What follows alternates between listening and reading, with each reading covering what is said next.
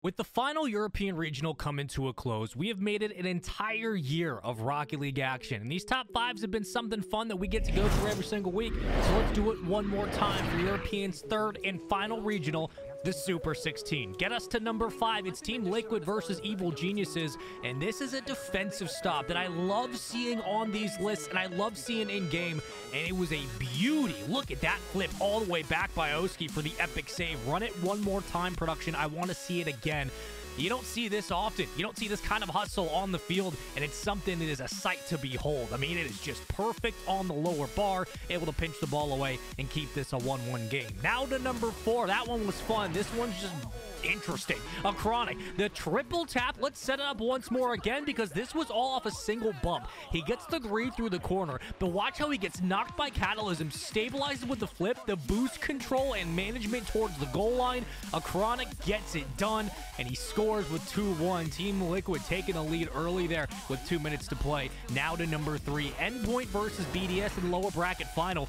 This is the next meta of Rocket League. This is where the future of clips will be going. If you can land the pinch game, if you can find a way to redirect these touches, to set up these pinches downfield, you're going to have a good time. And Archie with a ridiculous sidewall pinch on a Pastor relating wave. You got to be joking, folks. You got to be joking. I know.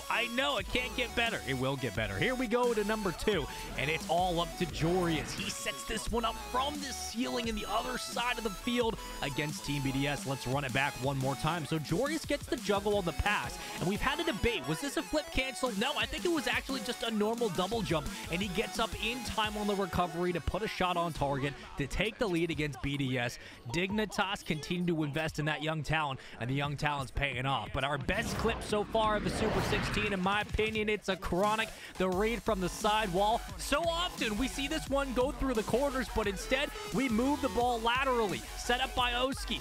ACRONIK taking it on a one-tap, the double touch. There it is. The redirect's good. No chance saving it for EG and OT. And Liquid continued on their rampage, but in the end, it was Moist taking home the championship. Thank you guys so much for watching these top 5s through the season. I appreciate it. We'll see you guys next time.